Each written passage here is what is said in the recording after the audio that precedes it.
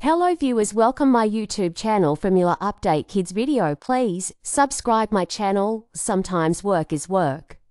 A paycheck, you know, if you're lucky, a chance to get better at what you do. And if you're really lucky, work feels like a present that you get to open day after day. That's what it sounds like Andy Richter controls the universe was for James Patrick Stewart. In a recent Facebook post, the General Hospital leading man marveled at what a good time he'd had playing the best friend of the late night and the Tonight Show comedian, everything we thought we knew, and also delivered a new big bad. If you never saw Andy Richter controls the universe, you ain't alone. Stewart began the comedy from Santa Clarita.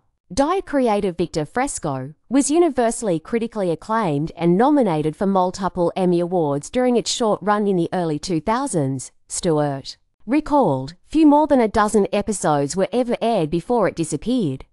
It remains to this day the most fun I have ever had, he added. I flat out loved every minute of working for Victor Fresco and Andy Ackerman.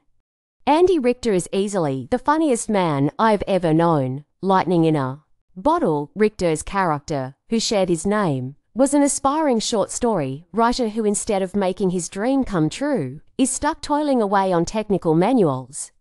As his BFF Keith, Stewart was the office hardy.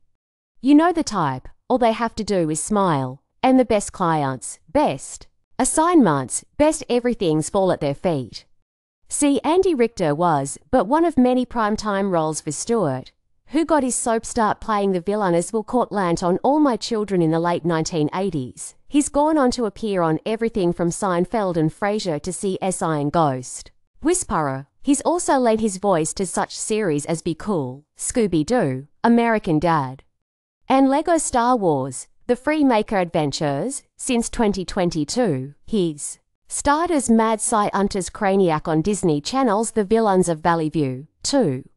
The look might have, of course. Since 2016, Stewart has also called General Hospital home, but as the walls close in on Valentine, who's up to his eyeballs in pikeman business, he might want to fall back on some of the tricks up Craniac's lab coat sleeve. Valentine is a slippery one for sure, but even he may